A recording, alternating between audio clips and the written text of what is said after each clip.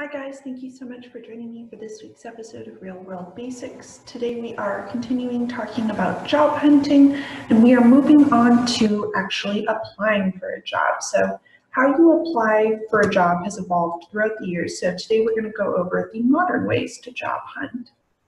So traditional ways of finding a job are getting dressed, hitting the pavement, going to each location in person, asking if they're hiring, you bring a copy of your resume with you and you apply in person.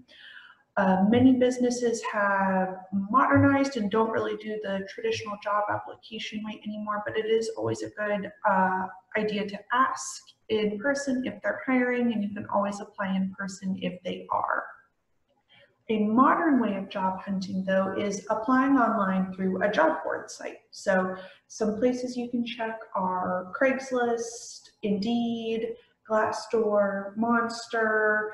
You can check LinkedIn. If there's like one specific company you're interested in working for, you can check their like official website. They usually have a tab called careers, employment, job opportunities, something in a similar phrasing that you can check out for job openings. If you're interested in working like for your local government, you can check out their municipal government website. They'll also have a similar job opportunities phrase tab. Now, if there is a specific field you're interested in working in or getting started in, if you find an organization that supports that, or your local organization, they usually have job-specific job postings just for that one field. So profession-specific organization websites are another good way to find a job that's in maybe like a really specific field. So once you read through those and you find a job posting that you like, you want to go ahead and apply for it. So the first thing is, don't be afraid if you don't meet all of the qualifications. A lot of people see that there are all these requirements needed, and maybe they don't feel like they're a confident applicant if they don't meet all of them. But I'm here to tell you, if you even just meet some of them, then shoot your shot. Even if you don't officially meet any of the requirements, you can still shoot your shot, but you need to tailor your application to show how you can meet the qualifications, or how maybe you fulfill them through other more broad experience. The second tip is to keep a running master list of all of the jobs that you're applying for, so you can keep track of them. You can keep track of when applications are due, when you actually submit them, what the hiring manager's contact information is, and when you hear back from them, you can note that too.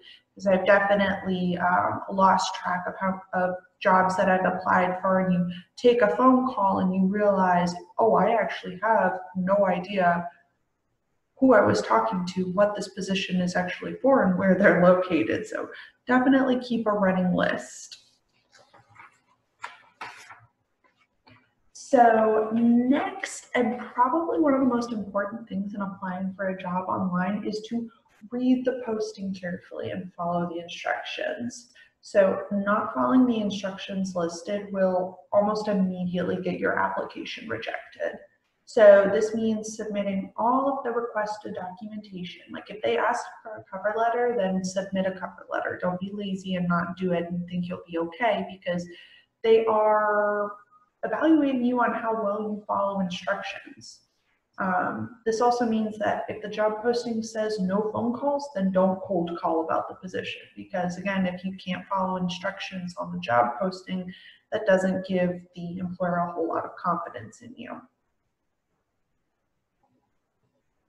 So when you are applying, you want to tailor your resume and or cover letter to match the job posting. So in last week's video, we talked about writing a resume.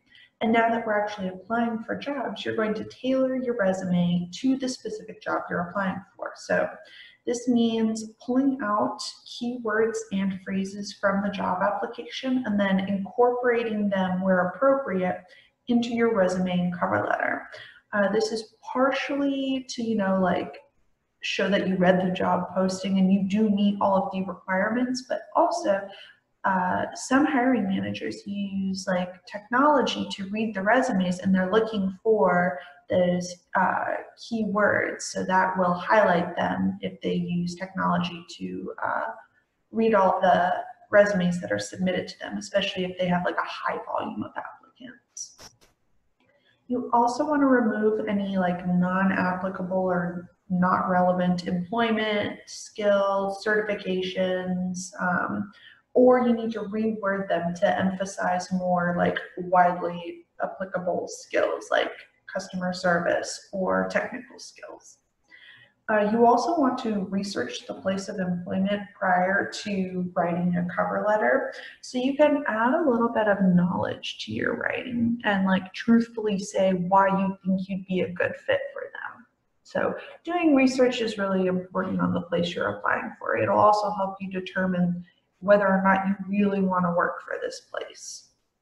Now, something else to know about the hiring process is they vary wildly in how long they take to complete. So sometimes you'll hear back the next day, and sometimes it takes months.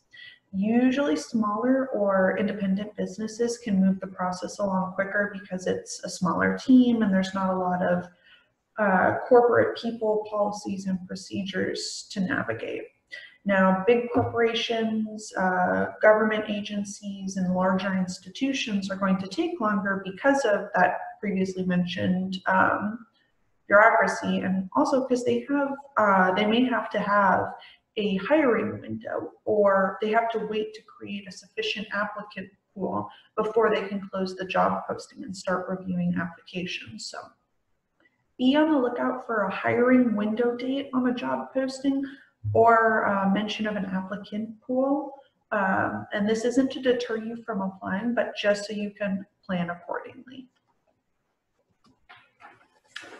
So now that you've applied for a job or several, you begin the waiting period. Even if you are confident in your application or you saw your dream job posting already, don't stop checking out job postings or applying.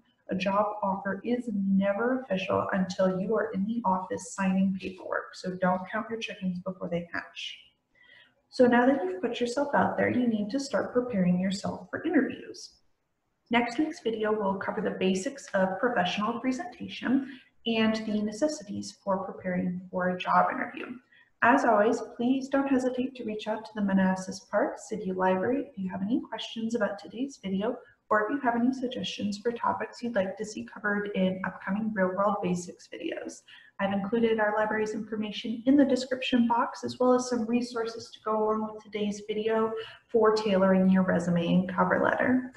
Thank you guys so much for watching, and I will see you guys next week.